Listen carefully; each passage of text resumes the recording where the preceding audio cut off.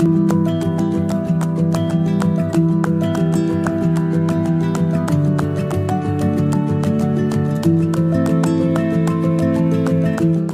to the Free Cities Podcast. My name is Timothy Allen, and this is the official podcast of the Free Cities Foundation.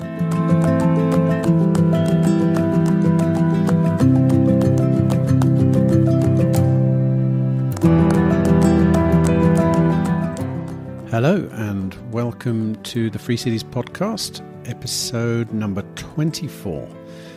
I hope you've had an inspiring and productive week. I've just returned from our Free Cities Foundation trip to Portugal and Montenegro, and I can happily report back that we've managed to clock up over 20 new and fascinating interviews for this podcast.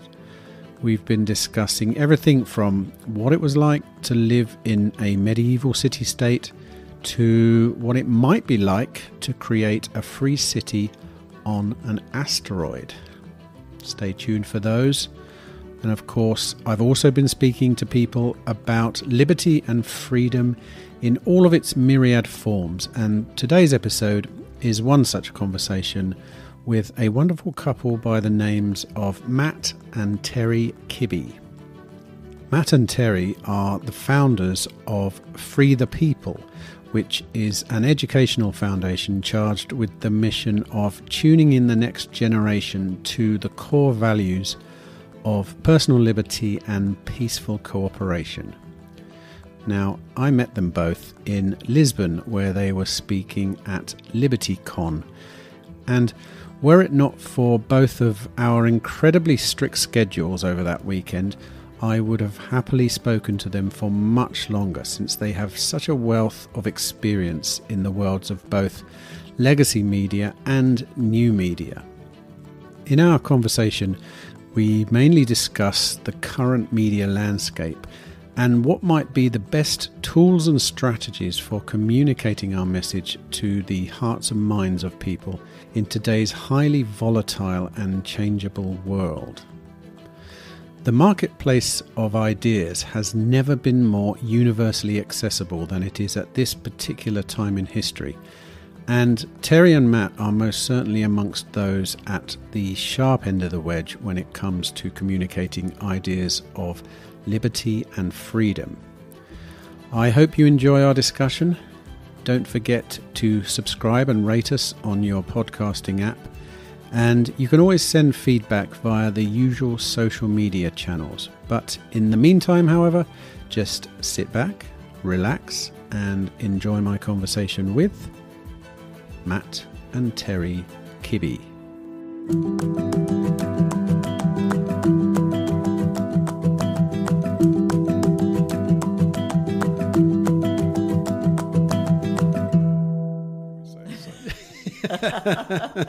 Well, I think we have quite a lot in common. I come from the legacy media as well. I think you sort of have your fair share of that in the past, don't you? So I think what I'd like to talk about is the media and spreading the message, and which I think is relevant to all of us. Myself personally, I've come right through from the analog world. I'm without guessing your ages, I'm gonna say you've come the same way. Is that right? Yeah, you remember the good old days when we remember 8 tracks. Right. Well, I remember pre everything. I was a photojournalist in the beginning, and I was shooting on film and rushing back to an office and developing and all this kind of stuff. But it's quite astonishing for us all to think about how different it is now. Maybe if we could start, let's talk about what your experience is maybe in the sort of transition that we've come through, and then obviously we can move into sort of how the best way to approach spreading good ideas is currently. Well, so I was once introduced as someone with a checkered past, which I thought was really interesting. And it was describing my non-linear career path. I started out as an engineer and then moved into the public policy world. I worked at the Cato Institute, Competitive Enterprise Institute, and other organizations like that. And then Matt and I started Free the People 6 years ago now. time flies. And we did it, and we moved into video storytelling because we recognized that, white papers are important for the 7 people that read them. And so we just looked at video and social media as the way to reach so many more people at a much more cost-effective way. Yeah. And I started off wanting to be an academic. I was in graduate school at George Mason University, and it's kind of comical to go back and read the journal articles that you would write as a wannabe academic, because all the big words and that was just the title. And the title alone covered the first page, and you'd have all these footnotes, and these were very important articles that had a potential audience of maybe a dozen people. And somewhere along the way, I wrote my first Wall Street Journal editorial, 800 words, and I just did the math. Like, I could reach 12 people with an article that I would spend 3 months writing, or I could reach that audience at the Wall Street Journal. And I went from wanting to be an academic to wanting to be a communicator that could translate substantial ideas in a way that people would understand. And Free the People is the culmination of that. But you and I have done lots of legacy media stuff, and I'm old enough to remember when Walter Cronkite would tell me every evening in 20-minute allocated segments, that's the way it is. You remember this. Young people don't realize that they couldn't Google it. They couldn't question the master because he got the last word on everything. And some sort of media industrial complex decided what we would know about and what we didn't get to know. And so it made information very difficult, very scarce, very sticky. And fast forward to technology and the internet, and I still, even though we could go deep into all the reasons why we should be skeptical of the new censorship, but this really does level the playing field. We have an opportunity now to talk to almost everybody, and at least everybody that's curious enough to want to understand how the world works. And it might be engineering, it might be epidemiology. Now we've all become amateur epidemiologists. It might be economics, it might be philosophy, whatever it is. You can self-curriculate. Is that a word? It's not a word, but I like it. I can't think of a better way to say that. And to me, that's like radically democratic, right? You no longer are dependent on elites to tell you what you're allowed to think. Yeah. And we should always be optimistic about that. And I think in a lot of ways, the insane censorship and this whole apparatus that's designed to keep us from speaking our minds is a reaction to the fact that we're winning the conversation just by being free to think for ourselves. What I'm interested in, and I've been thinking a fair bit about recently, is the ideas of liberty and freedom seem to be having a resurgence. They seem to be. It's hard to say for sure because sometimes we live in a bit of a bubble. What I'm wondering is, all of what you've just spoken about is a result of the internet, let's be honest. The internet has caused this moment in time. It's very easy to look back now as well. I think I've got a lot more clarity looking back and seeing, oh my God, it was the internet. It really was. Everyone was saying it at the time, but now you can see, blimey, it's destroying everything. It's destroying all the legacy institutions. It's destroying everything. So what I want to know is, does that mean that ideas of liberty have never had a place to come out and now they are coming out? They were gate kept before, right? Like you say, we're now in this place where there's free information rushing around. Do you think now is the time? And do you think now there's going to be a lot of people hearing these ideas for the first time, yeah, and realizing, this makes total sense to me? Yeah, I do. And I think you're right when you said that our ideas were censored, for lack of a better word, because, there's the media industrial complex, there's the defense industrial complex, the COVID industrial complex, and they all strive or thrive on bigger government and bigger spending. And so our message didn't resonate with them, and it was against what their business model would help them with. I just saw an article this morning where CNN was announcing a new show with Magic Johnson and some woman, I don't even remember her name. Her last name was King or Queen. But it said in this article that CNN's viewership in March dropped 61%. And they're hoping that this show, which is going to be about politics, but not political, was how they phrased it, is going to somehow bring all of these viewers back. But a 61% drop in just 1 month.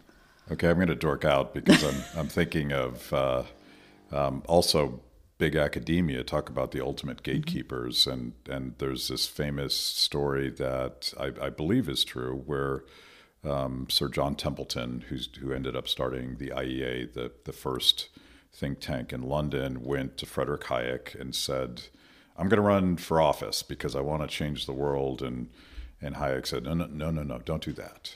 We need to engage in this battle of ideas." And he wrote this great piece that everyone should read, the Intellectuals in Socialism, where he's worrying about the secondhand dealers in ideas, so-called intellectuals. And I think the article's funny because it's kind of like me. Like I'm a intellectual in a way that Hayek would say so, which was not a compliment. It was like you don't know enough and you're spouting off on all this stuff. But that whole idea controlling the narrative, that what was allowed to get oxygen, that whole thing has collapsed. And again, because of technology and also the unsustainability of higher education and the cartel that it is. So I think, yes, we should be thinking expansively and radically and optimistically about what we can do with these new tools. But it also means that Hayek's advice to Sir John Templeton no longer really applies. Like, this is no longer a top-down thing where if you want to change the world, you should become an academic and sort of take control of the levers of that top of the intellectual food chain. Now you can go straight to people. And Terry mentioned CNN earlier, and I forget the exact number, but it is true that CNN, Fox News, and MSNBC, or just NBC, the whole NBC universe, is on the eve of the election in the United States. That entire population that consumes those three channels is still smaller than one episode of Joe Rogan.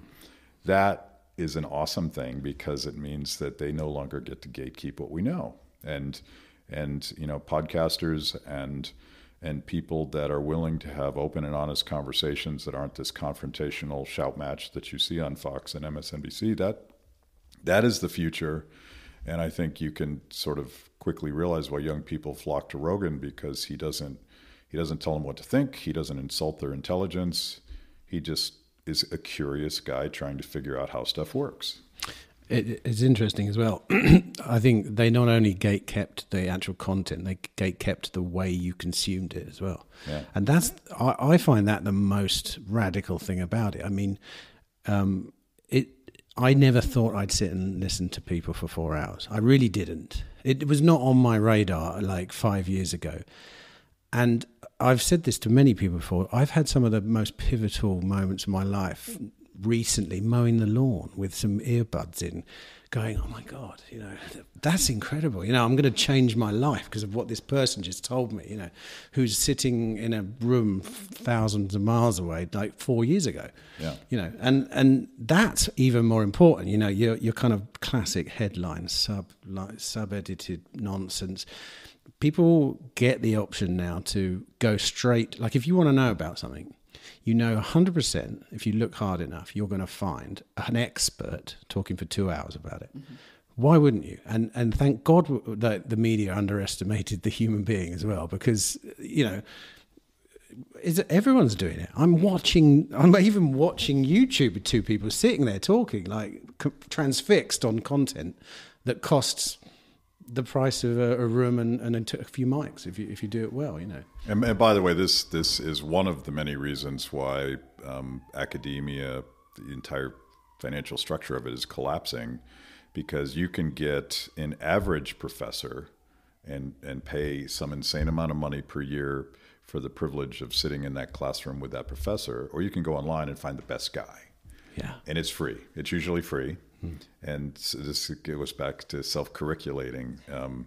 You can do that for yourself. You have to be motivated. You have to be curious. But why would you spend a couple $100,000 for a college education when you could, in fact, get the good things that come from a classical liberal education without burdening yourself for the first 20 years of your work life? I want to talk about the tools that we use, because I had, like most of us, every morning I get up and open the computer. AI has completely changed. Last week I thought I was on top of it all, and I've got it doing some stuff, and I'm going, this is great. And then this morning it's like, no, it's something you need to move on already, right? It's crazy. What do you think about writing in the future? What do you think about writing articles and stuff? I have not done any of these AI experiments, and as someone that I think our team would quit if we even attempted to do anything. Yeah, it's with funny AI. because our team is half artists and half, so they're all creators. Half of them write, half of them create, and they're all freaked out about AI, particularly my artist, because he's afraid that he'll be replaced by that. And I don't think that's true, because I think, as I understand AI, and I'm not this apocalyptic guy that thinks that we're all going to be in the Matrix in 15 years when the robots take over. It's all AI is ultimately is an average of things that have been done. And the spark of human creativity is about some sort of creative new thing that happens. And that could be in visual art, it could be in written art, and I don't think that you can replace that with a machine. So we're gonna learn with all of these new technologies. We were just talking about how the internet so radically transformed the world in a positive way. I'm not convinced that AI is somehow so fundamentally different that suddenly technology is a bad thing. I don't think that's true. So I think that there is a place that AI will possibly take over, which is kind of like the middle market mass consumer.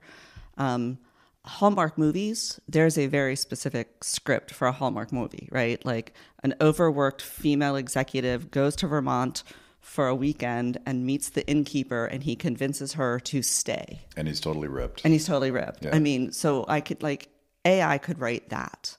AI could write that better, actually. Right. And they could produce like all of the horrible artwork that we see in hotels, right? So I mean, better. Yeah. So I do think that there will be a place for it, but there's always going to be human creativity that AI can't surpass or replace. I had these comic book artists, and one of the guys on our team, our creative director Matt Battaglia, is also an accomplished comic book artist, and they were all sort of in this despondent state that they were going to be replaced by robots. But they also were, I believe, the first comic book company, and I can't remember the name of the company now. They actually punched a script into AI and had it do the artwork for a comic.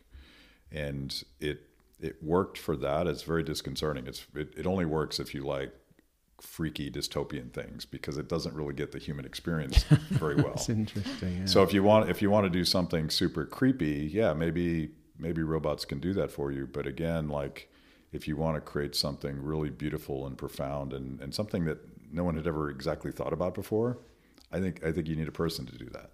Yeah, I mean, like what you just said about they take the average of everything that's happened before. I thought was a great way to put it, but it's never going to. I don't think it can innovate. It's a bit like, I mean, I'm thinking at it as well from a sort of business perspective. You're still going to be able to make money, say, or in your business, but roughly the same thing happened in the print industry. The middle of the bell curve has been decimated. But now, if you want to buy a specialist magazine, you can buy these one of 100 mags for like $30, and people buy them religiously. So maybe that's true. I was thinking of it in terms of the bell curve there. I couldn't help thinking, the top end of the bell curve will remain human. I mean, my original question I actually meant, do you think there's going to be any merit in written stuff in general? I don't even mean whether. Oh, I see. Yeah. Because that's what I'm coming to terms with now in my work is written stuff is getting superseded because AI can translate everything, can turn something into speech, can do all this kind of stuff. And I'm thinking, and search is not going to be something you type necessarily. I don't know. I'm making it up as I go along, like everyone else. But if I look back through my own process, so I was like you guys. I'm a storyteller, but it took me a while to understand that. And in the beginning, I was a photographer, photojournalist. I'm really obviously telling stories. And then because of the nature of the media, I moved into film because my camera suddenly started shooting film. And it was like, wow. And then I realized, wow, this is a much better medium for telling stories. It's much better. Yeah. One photo, and I'm not one of those people that believes you can take a photo that just is so majestic that it's, no, it's nonsense. 5 minutes on camera and I can get more information than the best photo that's ever been created. And then we get to long form conversation from there. Now I don't care about film even. I look at film and I think, okay, we're going to sit here for 45 minutes. I could do a film and then I'm going to be editing it for God knows how long, and then it's going to go backwards and forwards and this and that. How many people am I reaching? And how many people now with AI? I'll give you an example. I interviewed someone yesterday who is turning all of their spoken word into foreign languages, and AI avatars are saying it. Imagine the power of that. This conversation, even small little conversation, suddenly 5-10 languages with avatars at the touch of a button. That's incredible. It's funny because I would always have considered myself a decent writer, and that was my evolution, is to trying to take complex ideas and make them simple and accessible stories for people to consume.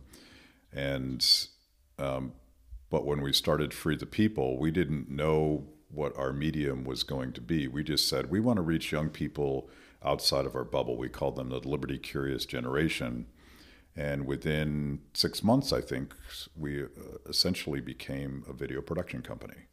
Because that storytelling and the simple fact is that this is how young people consume information. Now we've gone from very short stories because Facebook lied to us and they told us that young people had short attention spans, when in fact Facebook manipulated your attention span, and a lot of young people fled Facebook because they hated that manipulated experience, and they started going to podcasts and YouTube and binging on Netflix wherever they went.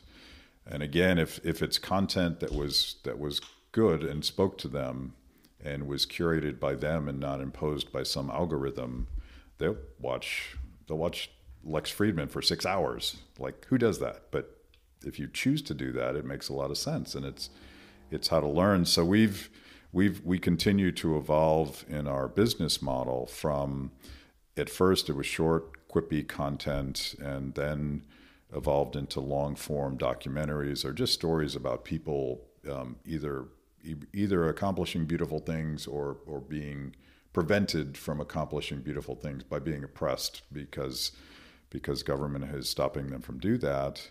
And now we've evolved into, we're doing our first comedy projects, and we're going to start to do more narrative filmmaking because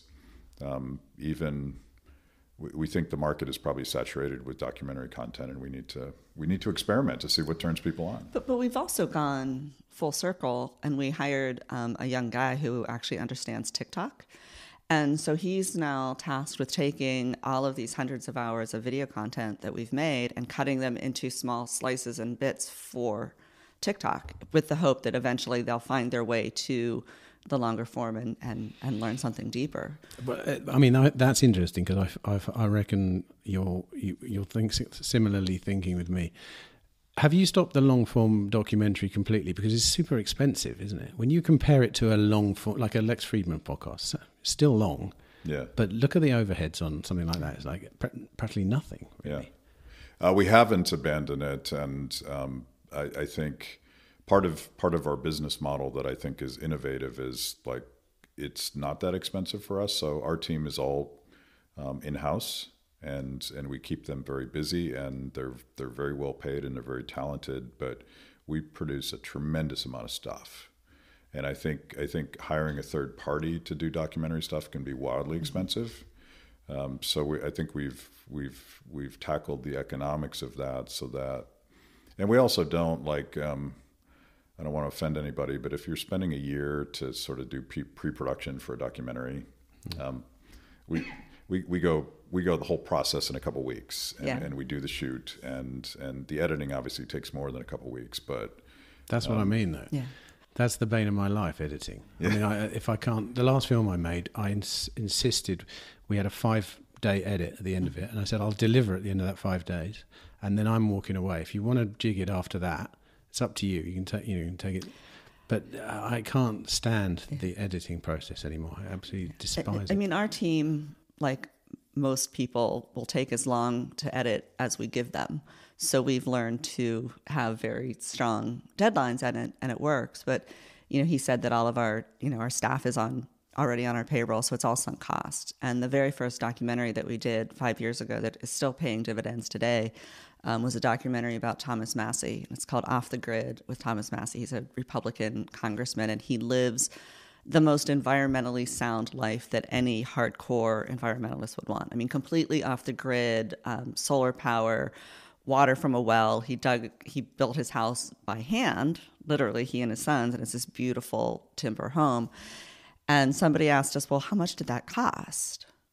And our response was 4 tanks of gas and a couple cases of beer. And we shot it over the weekend, and we stayed at Thomas's house. I mean, obviously, there's the human capital. But we were paying these people, so right. It's a little bit of a joke because they were on payroll, but and that documentary was just featured randomly, unexpectedly, in this huge New York Times feature piece.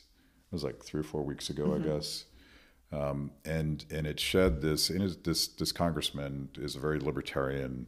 He's a registered Republican because libertarians don't win office in the States, but he's basically a libertarian who's got this folksy redneck homespun way of explaining, self-reliance and stewardship to the land and all of these obviously libertarian values, and inexplicably, because the story was compelling, and because the congressman refused to talk to the New York Times, thinking they were just going to write a nasty hit piece about him, they wrote a very positive, empathetic piece about him.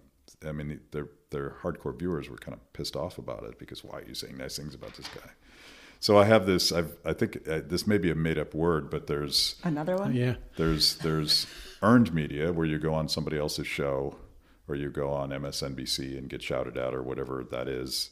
There's paid media where you just run ads to tell your story the way you want, and then there's created media, which is this narrative storytelling that we've been talking about. That is, if it's authentic and well done, it changes everything in a way that allows you to tell your story the way you wanted to tell it, not the way that someone else is going to manipulate it by, cutting and pasting and asking hostile questions and all the things that happens in old media.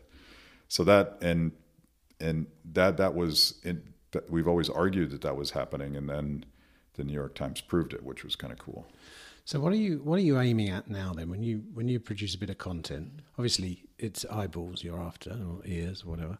So, what are your what's on the top of your list now when you think, right, this is where we want this to be placed, or this is where we want it to be seen, Well, I mean, to be honest with you, because things are changing so quickly, we're struggling with that. We had relied on YouTube and Facebook, and that's, even YouTube is a little bit of a bigger struggle than it has been.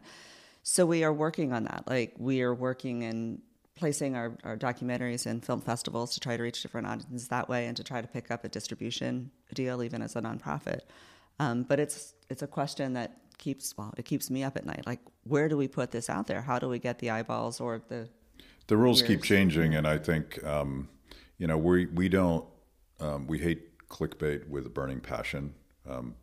We want to reach audiences who aren't necessarily already coming to our church or belonging to our tribe. We want to reach new audiences, and the very nature of social media makes that a more difficult project in the first place.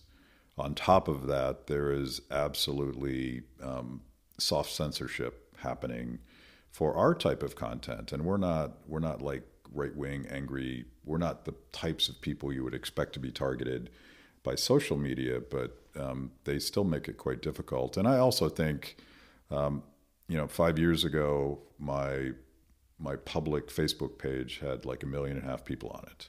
And it was a great place to distribute our content. And we would get millions and millions of views. And now I can't get 3 likes from 1 million people. And I'm like, okay, so they want me to pay again to talk to my same community. So that's essentially worthless. Facebook is worthless in terms of reaching audience. But we keep endlessly experimenting with new platforms. And I'm curious to see what Twitter becomes, because Elon Musk clearly has some ambitions to compete with YouTube and other places as well.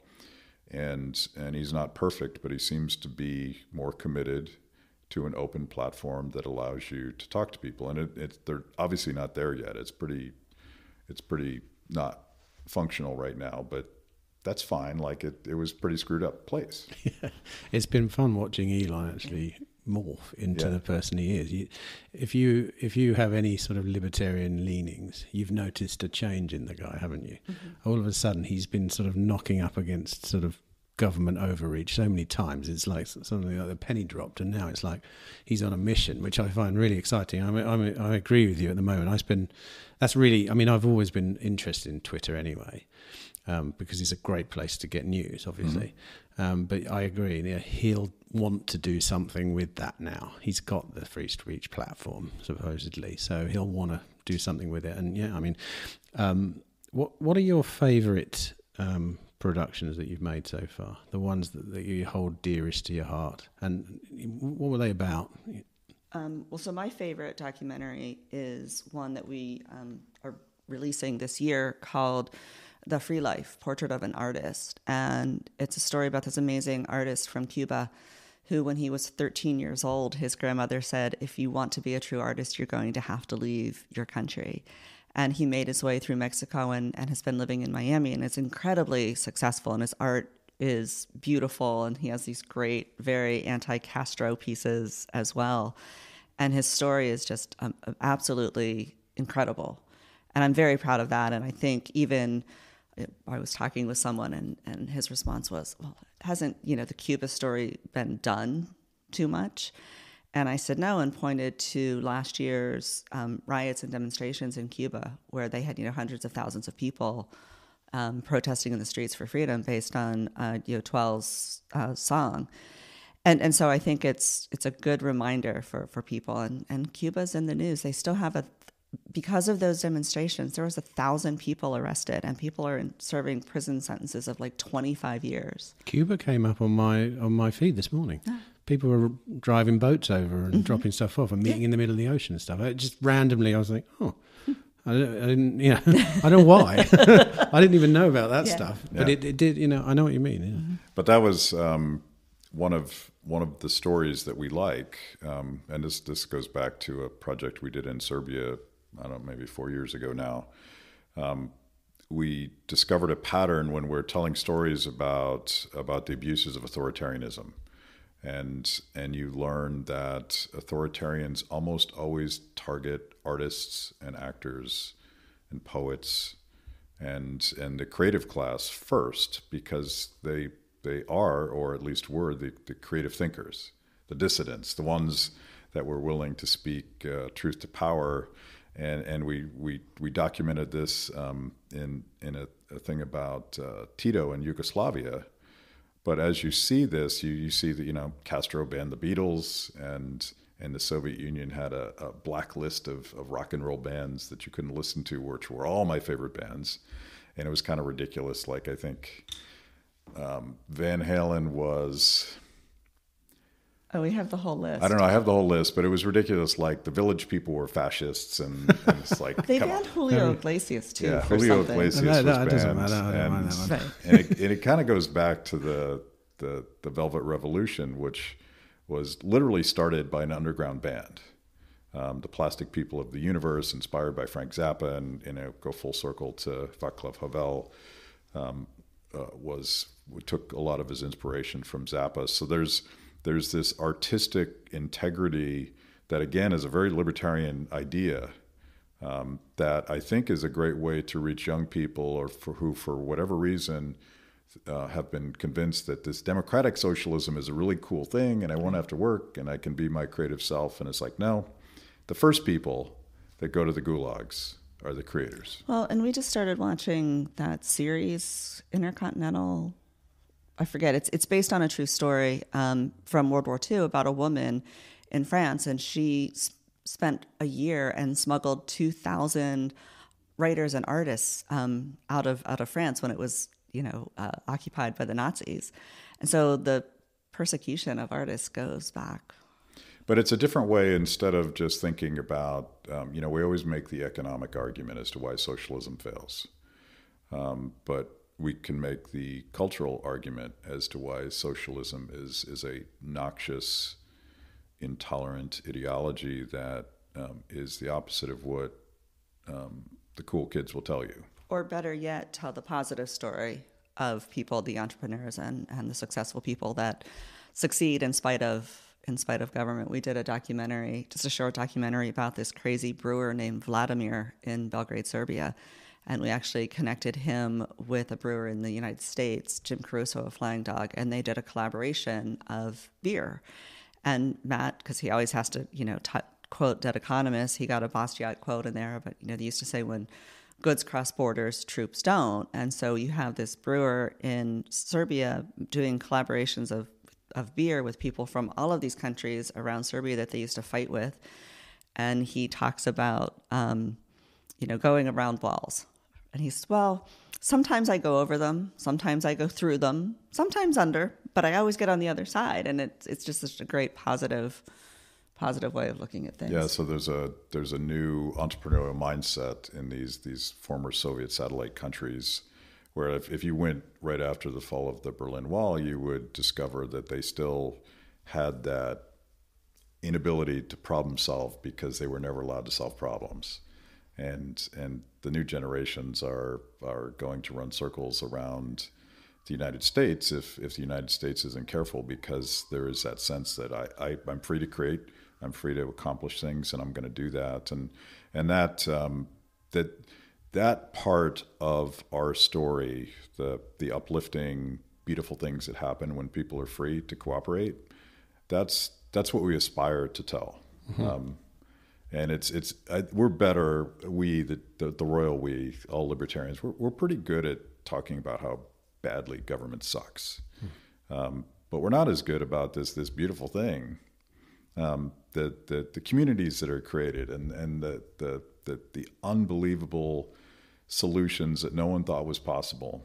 And it's not just about the Elon Musks of the world. It's about everybody doing that process of figuring out the world and dealing with uncertainty and dealing with problems that come up that you didn't expect. Decentralized solutions create beautiful things. And I think we have to spend more time putting a face and allowing people to get emotionally attached to that brewer that's making unbelievably awesome beer in a place you'd never expect to find it. It's the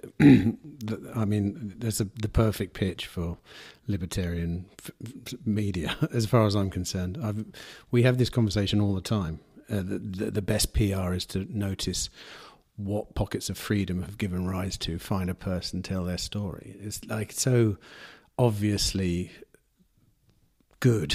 Yeah. It's what we're doing. We have at Free Cities, we do exactly the same thing. Go to places where free cities exist, find what's different, who's doing what, why is it, how is it affected in a good way, rather than like you say, slagging everyone off all the time. Which we can do it in private, I think. Yeah. But it doesn't gain any friends out in the real world, I don't think. Right. It's and also I think. It's one of the PR problems with libertarianism in general. It's always against something, rather than I'm for freedom. And the ways that you can show that is very easy if you have any storytelling experience. Going back to something you said, well, what's up with democratic socialism? What they're doing really well. Mm-hmm. You know, they've got some great characters. I'd put them as the number one sort of, you know, opposition to what we're doing. Yeah. Yeah. We've done a lot of thinking about trying to be empathetic when you listen to our young democratic socialist rock star Alexandria Ocasio-Cortez, and she says a lot of things that objectively are sort of patently ridiculous. Like, my generation has never known real prosperity. And she, of course, grew up in the richest county, in the richest state, in the richest country, at the richest time in the entire history of humanity. I know. So she's not right about that. But she talks about something that I think it's almost Jordan Peterson-esque in the sense that she talks a lot about dignity.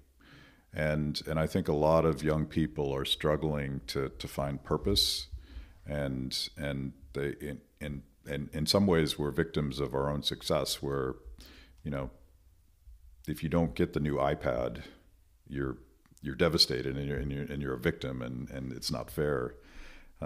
But the fact that we don't worry about the things that we used to worry about in the United States. We used to worry 100 years ago, am I going to be able to feed my kids this winter? Are we going to have enough food? Am I going to be able to put a roof over their head? Just basic questions of survival, which amongst many other things gives you purpose. Like, I got to go out and work my ass off just to accomplish these goals. And now we are struggling with meaning because, you know, we've solved a lot of those problems, and prosperity and this beautiful distributed network of people that keep us fed and clothed. That's a thing that was created by freedom. But where do you get meaning in life? And I think, again, we have a better answer to that question. I think there's dignity in work, in controlling your own destiny, in trying to accomplish things and failing. And the only thing I'd say about Jordan Peterson is he has a very dark outlook, and I don't think it has to be dark at all. I think it's beautiful when people are free to struggle. And if you've never failed, you've probably never felt good about yourself either, because you never tried that hard. I mean, I'm going to go back to my favorite AOC quote. I was going to do air quotes, but realizing it's not video, that would not have made any difference, where she said, it's better to be morally right than to be factually correct. And that's why they win, because they do stories, and it's moral and it's empathy. And our side talks about facts and figures. And so you will never change someone's mind with that. It always just goes back to storytelling. But I was also thinking about Bernie Sanders when he was, you know, running for president, and all of the things that he was railing against, we all agreed with, right? Endless war, the war on drugs. You get on the list, and it was like, oh, I agree with Bernie, but we don't agree with his solutions. And so our solution is always freedom, and their solution is always more government. So how do you communicate that? How do you communicate that best? What's our hook? If they've got dignity, or they've got, what's our? Well, we shouldn't one of the things we shouldn't do is give up the good words. Like, dignity should be our word. Sure. And community should be our word. And even I know some libertarians get all bent out of shape about the word democratic, because they're thinking about vulgar democracy where 51% of the people get to do whatever they want to 49%. But to me, democratic is a far more expansive concept where power is shifted back to the end user. So we should use words like democratic and not socialism, but the word social. We sometimes sound like we're antisocial, and the whole reason that freedom is so powerful is not because of what you might do, but what you might do with other people in voluntary cooperation. So I think the language we use is really important, and in the States at least, they talk. The Democratic Socialists talk about social justice, and we know that's kind of a perversion of the concept of justice, but as a result, we're giving up that word too. And I think, and by the way, these are very value-laden words, and they have they carry moral weight when people use them or abuse them. So I think part of it is you developing a value-based way of connecting with people at an emotional level. And I think a personal story always does that better, and as opposed to an abstract thing. But I also think that we should come to terms with the fact that I'm an economist. I process the world through supply and demand, and I'm a freak. That's not normal. And that's not how humans think about the world. They process the world through their emotions, and there's nothing wrong with that. But that's also just the way it is. So let's get comfortable as passionately as we are behind closed doors about lifting people up and problem solving. That should be reflected in our work. But when you go, like we're at this conference, and sometimes you go to these conferences with very passionate people that have this massive spreadsheet up there to show us the math on why too much government involvement in healthcare can lead to rationing and people not getting the care they need. And if AOC was up there, she'd tell this story about a mom who couldn't get help for her child. So that was just a really long way of saying that you just have to make it personal and tell a story. And that's how you reach people. Are you getting, take this LibertyCon, a lot of youngsters here. How do you feel about, have you been mixing, watching, observing? How do you feel about young people and this movement? Are they getting it? Apart from the guy that showed all the graphs and stuff. I think it depends on what country they're from. We've found such a bigger passion from kids that are coming from former Soviet countries, Serbia, that kind of thing, versus the students that are coming here from France. We should just write France off just give up on them. But we find a bigger passion here in Europe than we do when we're speaking to groups in the United States, because it's not so bad there. But we have a very good friend, Pedar, from Belgrade, and he drove us past Block 37, which was the apartment complex that he grew up in.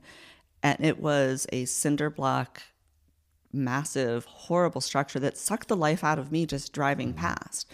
And so these people actually have firsthand understanding and knowledge of what big government can do to you, and they had this incredible thirst for freedom. I think one of the reasons we come here and we speak is it's incredibly uplifting to meet so many young people that are interested in this stuff. And both I was picking on the guy with the spreadsheet. That was you one day. Yeah, I'm sure I did that once. But that's not really what you're discovering. Like I got into these ideas because I was one of those dorky kids that read the right books. And again, there was like a couple dozen of us that did that. But that's not this community. Like some of those guys are here, but you have tremendous diversity. And by the way, there's almost as many women as there are men, which is a clear sign of a vibrant social movement.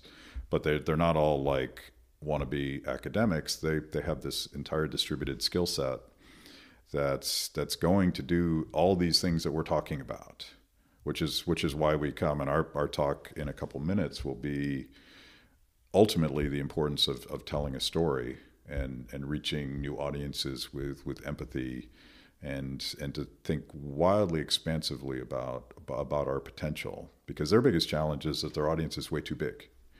Like, what are you going to do with all these potential customers? And our problem was, can I get on MSNBC where they're going to shout at me?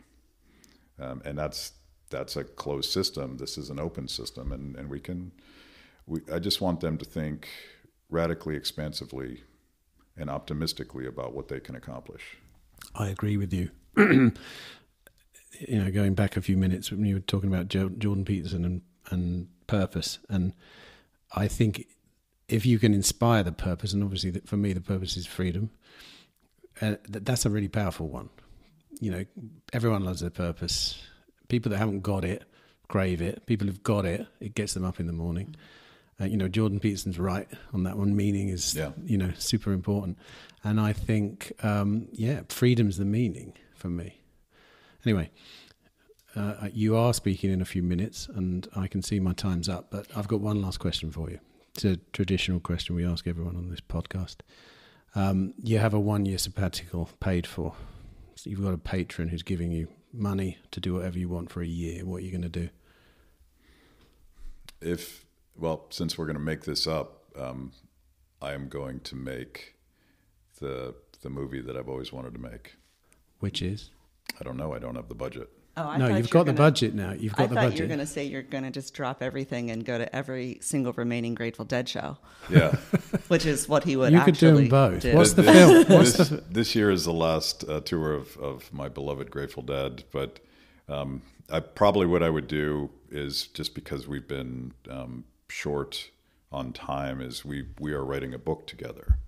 And it's based on a series of talks that we've started giving together over the last 4 or 5 years that, again, is just based on storytelling. And I am a very different speaker when I'm speaking with my wife, because she doesn't let me get away with certain... Quoting dead economists all the time. Certain things that I would do otherwise. Making up words and all that stuff, yeah. So you would take a year and write a book. Can we do that in some like really amazing exotic locations? Yeah, it's all paid. You've got a year, it's paid for.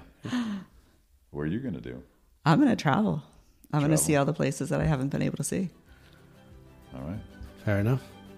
I look forward to your book, and I look forward to seeing you in Thailand or wherever it is. Well, where we will be writing the book. Yeah, okay. Anyway, Matt and Terry, thanks. It's been fab talking to you. Too short. Hopefully we'll run into each other another time, but thanks for coming. Yeah, Thank you. you.